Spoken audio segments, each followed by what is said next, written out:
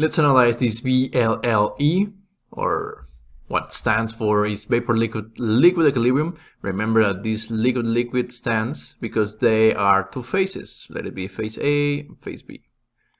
Water and oil can be an example. And you know that they can form a vapor. Okay, so let's go.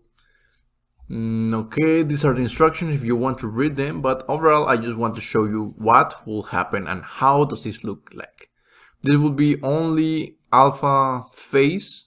It will be the beta phase.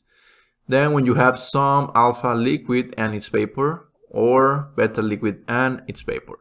And of course, the case in which you only have alpha and beta separated totally. So let's move. This will only move from left to right. This is x-axis movement. You can see here if we only have most beta liquid, then alpha is actually just, let's say, a small disturbance. And you will see, well, unfortunately I cannot go lower, but there will be a certain point in, of course, you will have some alpha liquid and beta, but mostly is beta liquid.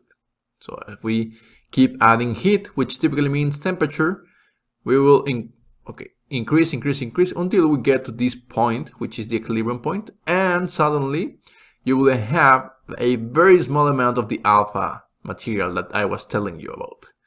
And as we keep adding temperature or heat, technically, we will see that eventually you will have a vapor which is mostly beta liquid.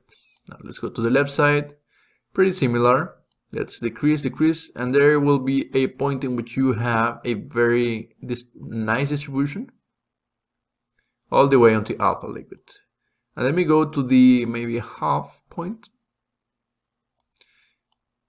As you can see here, these are the two extremes. So therefore, this is very important when you use extraction. We will be analyzing this, how these two phases distribute along until we have this part right here, which is the tectic point. You see there is a crossing of a lot of lines, and as you can see we have vapor and alpha and beta liquids.